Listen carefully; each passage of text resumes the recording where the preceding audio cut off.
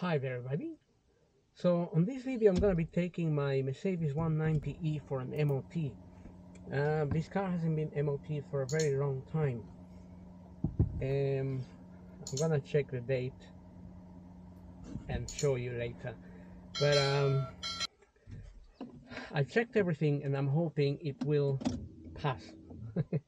This is a 1988 and it starts now because I had issues starting, but it's all good now, hopefully. I'm gonna go to the petrol station first, get some fuel in, and then go to get the MOT done. So everything should be working. I put a new wiper blade, washers are working. The only thing I might be thinking here is that the tires are a little bit old.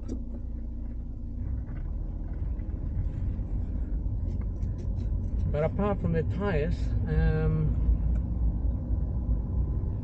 which I may have to replace, everything else is working. Lights are working, indicators, the whole actual car is actually working quite well for its age anyway.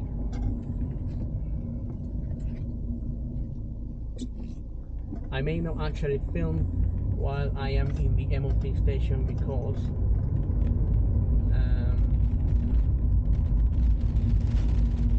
I don't really want to intimidate anyone.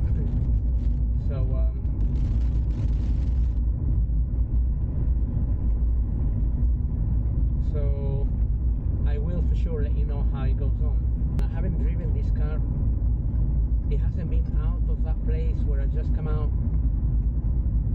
since I bought it. So it's been probably 5 years now.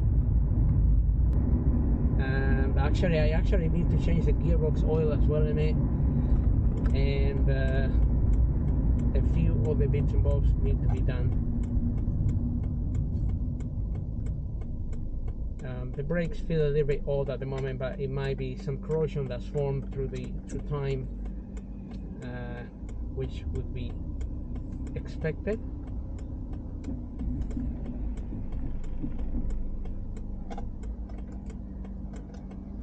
And let's put some,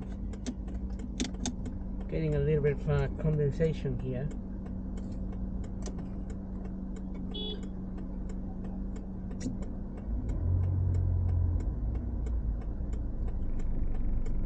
Somebody's beeping at me, I think, but I can't really go anywhere as I can't have a car in front.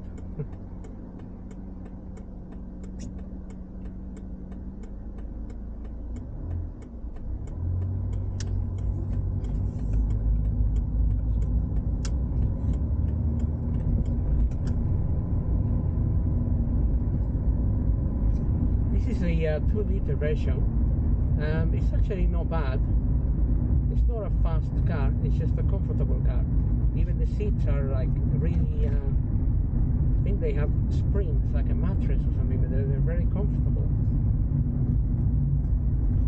And to be honest, I'm hoping to use this car for maybe another year or so while I can use it, because I live in the ULEZ zone, which means once, well, I live in the area where the ULEZ will expand, and once it expands to that area, then I won't be able to use the car, I don't think.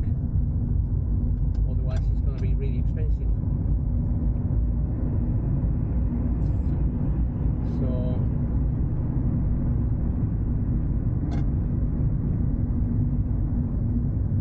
So let's see if I can use it for another year, and then after that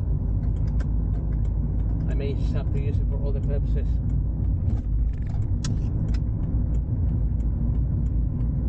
I also think I have to change the rear springs because they did look a bit corroded, to be honest.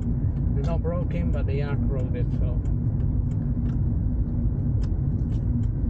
okay, blower is working, and I am getting a bit hot. That means the heater is also working, which I already checked all those things, of course. Now I'm gonna put some fuel, and I'm gonna drive to the MOT station, and I'll let you know how it goes. Tap out a memo, or just gaze out the window. Up to you. Early emailing, mental meandering, series full of streaming. Get closer to the people, places, and things you love by train. Nothing beats being there. So, we have good news. The car has passed its MOT. I checked, the last MOT on this car was December 2016, which expired December 2017, and it had 100,000 miles. So now I've done the MOT. It's passed, so happy days. I had a couple of advisories on the front tires because they are cracking up and getting a little bit old, so I'm gonna change those tires anyway, because I don't really want to drive a car with those tires. And it's now got 101,478 miles, so it's doing pretty good. It's the brakes, everything was good. The springs are a little bit corroded at the back, but they are still in one piece, so I may change those as well in due course. Yes, happy days. I can celebrate.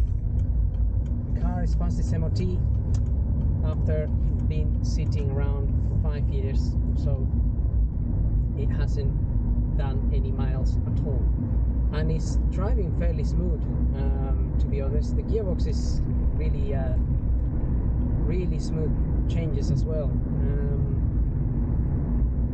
All the gauges are working. Everybody was quite stunned at the MOT station to see this car. They really liked it. I guess you don't get many of these old Mercedes coming to the MOT station anymore, so I think we have some old-fashioned people at the MOT station who actually admires the old classics as well. So I was happy about that as well, because it's nice when people appreciate the car and they actually are happy to see one, as I am. So now I'm heading back. So the next video on this car will probably be me changing the gearbox oil and the oil strainer. The strainer, which is like a filter that sits inside of the gearbox. And also I have to repair a few bits and bobs. Some of the panels in the car are peeling out a little bit, so I want to make sure they are stuck on properly. Not sure if that's a bit more of a